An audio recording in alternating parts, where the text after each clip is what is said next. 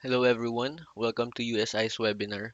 And for this episode, we'll be giving an update about the performance of both the global and local markets, as well as some insights that we hope will be able to help your trading or investing journey. To start, let me first introduce myself.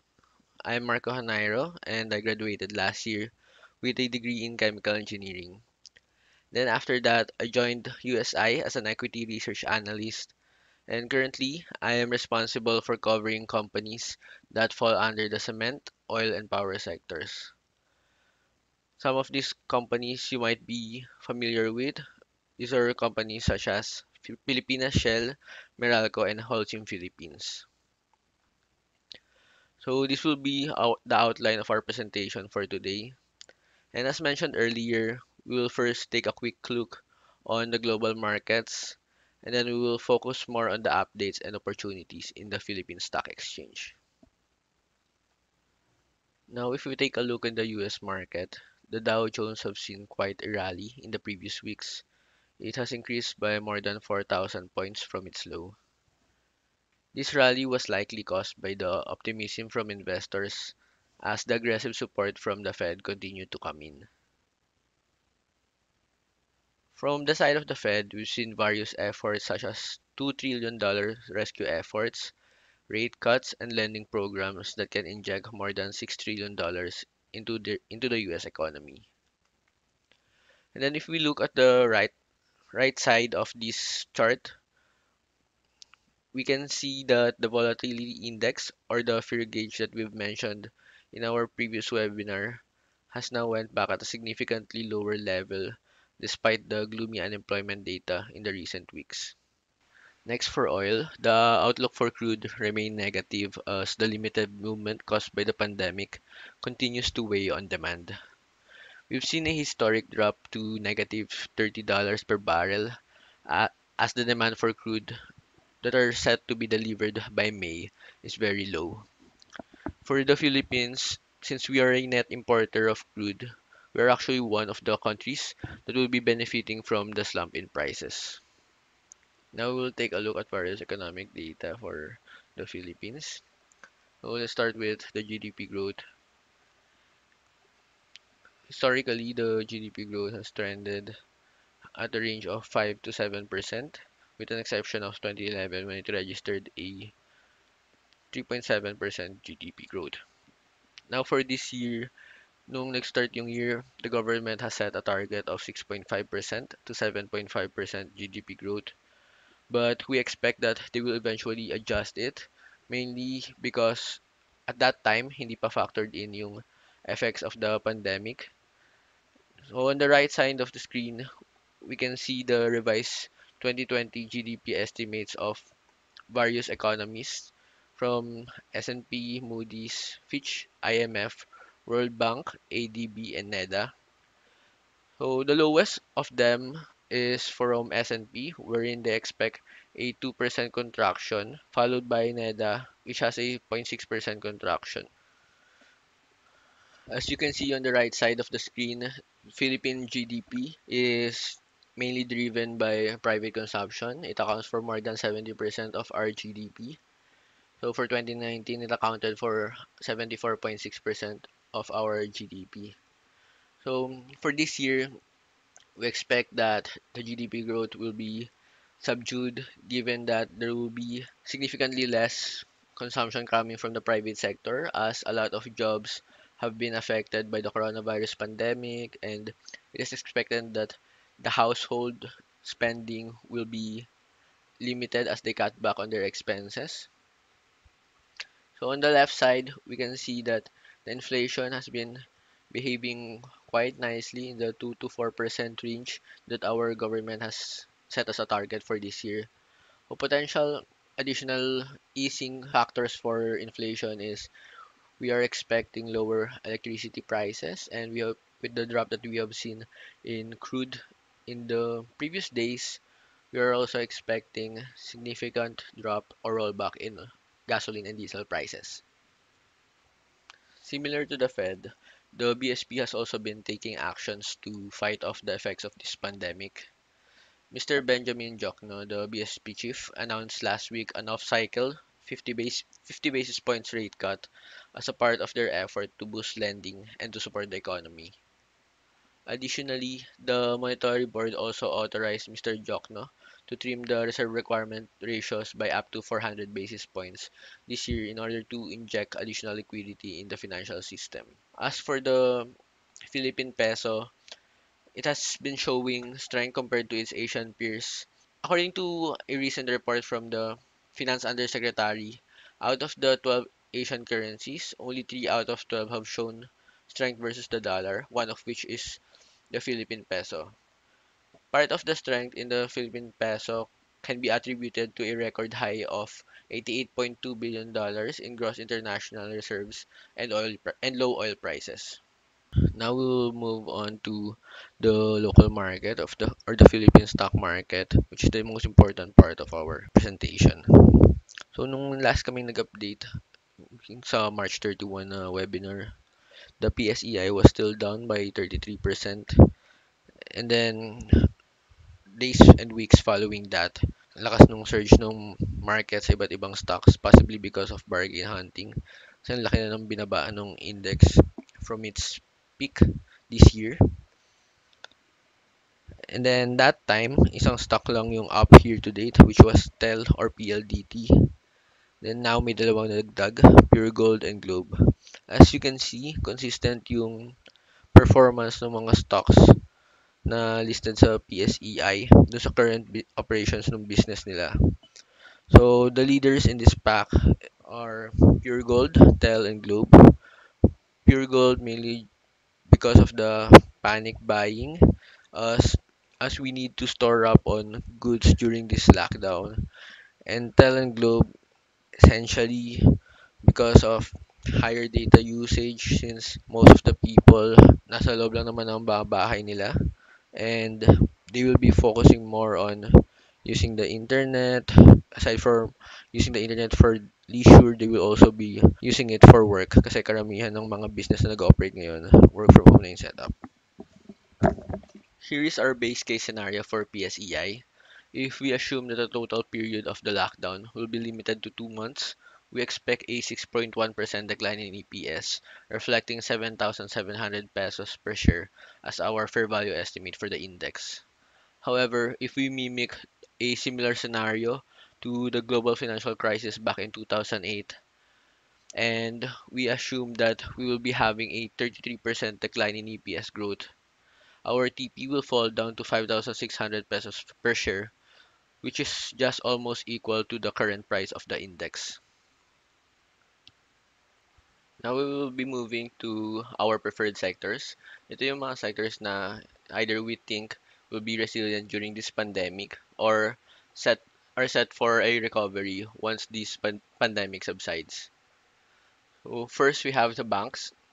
The main upside for the banks is that during this time wherein a lot of businesses are not ongoing with their normal operations. A lot are experiencing shutdowns. Banks are tagged as one of the necessary activities during this period.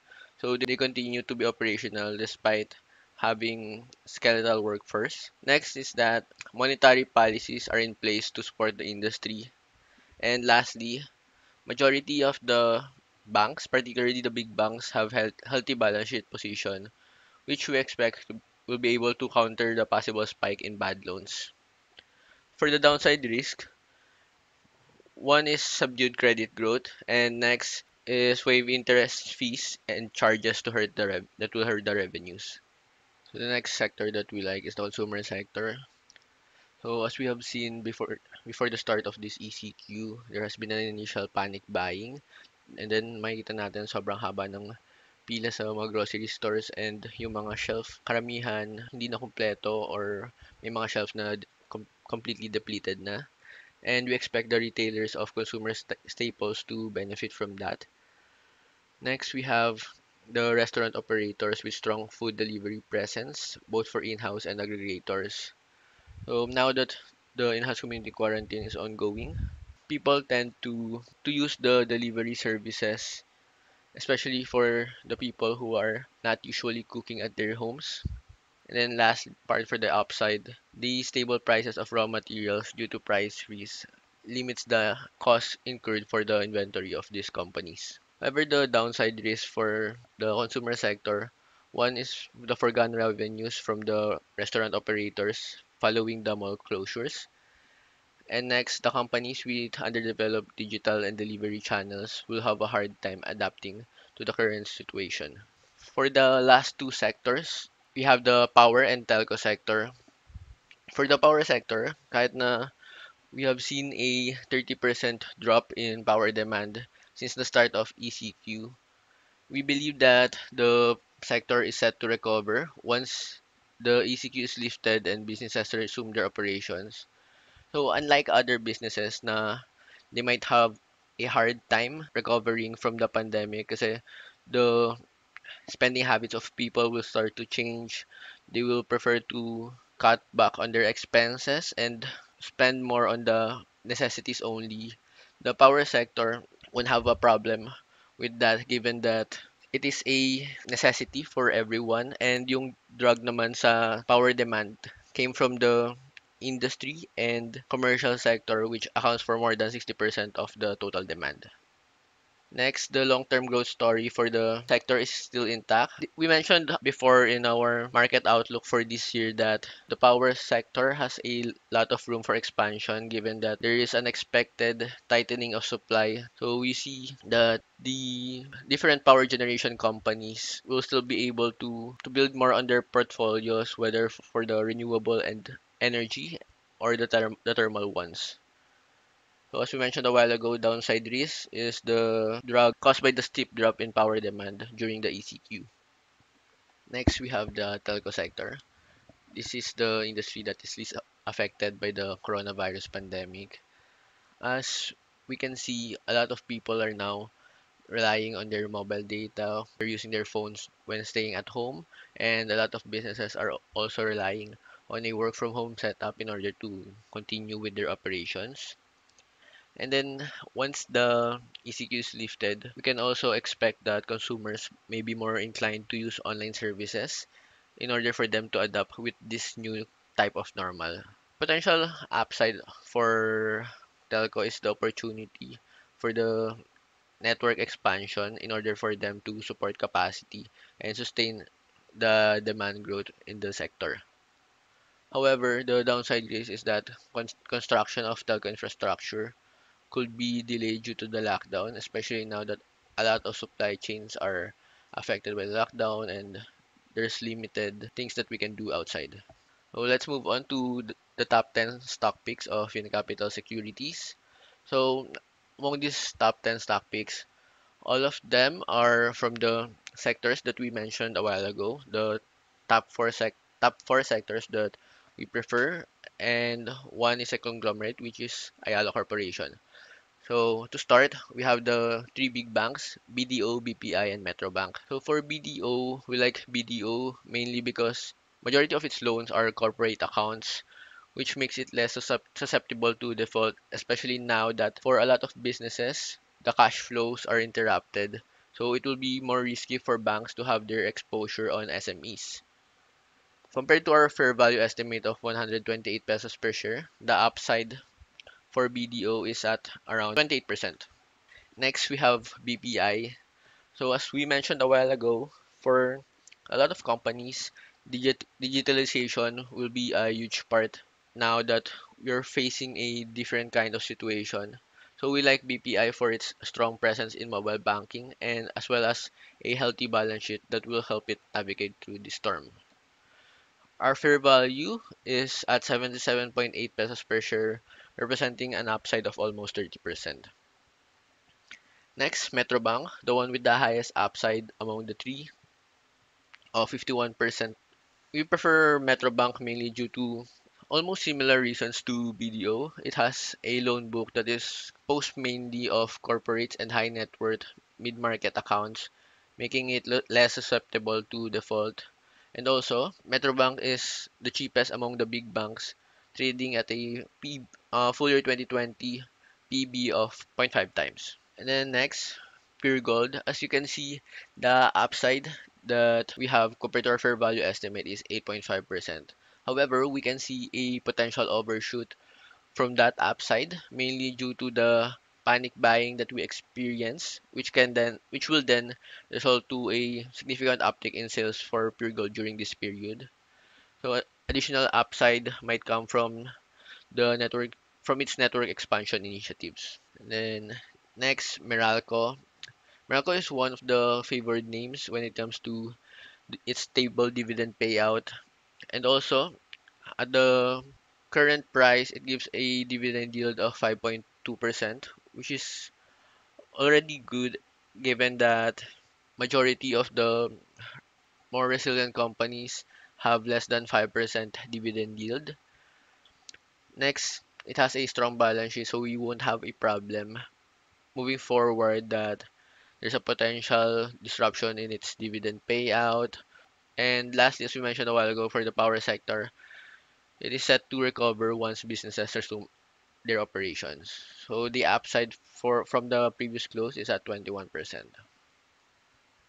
Next, Aboitiz Power. So although Aboitiz Power deferred the initial target date for its plant expansions, we still think that it is fairly undervalued at this current price. So currently it is trading 2 standard deviations below its historical average PB. It has a dividend yield of 4.4% and an upside of 26.6%.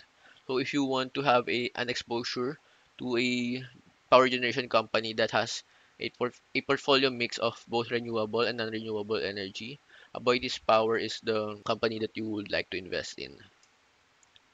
Next, we have First Gen Corporation. Since now that the demand for the power industry has been challenged, we can expect a significant drop in WSM prices. As for FGen, they're relatively more resilient when it comes to the fluctuation in the WSM prices because 90% of their contracted capacity is shielded from the said fluctuations. So we have an upside of 35% for first gen and a dividend yield of 3.8%. Next, we have our conglomerate, Ayala Corporation. Although this is not part of our coverage, we believe that AC is one of the names that will be able to withstand the challenges that come with this pandemic and will be able to take more on the opportunities moving forward. So it is one of the most diversified conglomerate. It has industry-leading companies such as BPI, Globe, and Ali. Based on the PV valuation, AC has an upside of 65% from its previous close of 593 pesos per share. Next, we have Ali and Tel. So for Ali, even if the property sector is not part of our preferred sectors, we still think that Ayala Land is worth looking at given the extremely cheap valuations that it currently has. So we are seeing an upside of 52% for Ali. Next, we have PLDT. As you mentioned earlier, the telco sector is pretty much the most resilient industry during this pandemic. So the PLDT will be benefiting from surge in data demand. It also has a strong balance sheet and consistent dividend distribution that makes it a viable long-term play. Our upside for PLDT is at 23%. So we also added 4 additional names that didn't make it to the cutoff for our top 10, but we think are also worth looking at given the attractive upside that these 4 companies have. First, we'll start with Bloom. Our fair value estimate for Bloom is 10.9 pesos per share, which represents a 93% upside from the 5.66 pesos per share close. So Bloom is a gaming industry leader with a strong cash position of around 40 billion pesos cash on hand in 2019. It is also currently undergoing aggressive expansion for Soler and the ongoing construction of its second casino in Quezon City.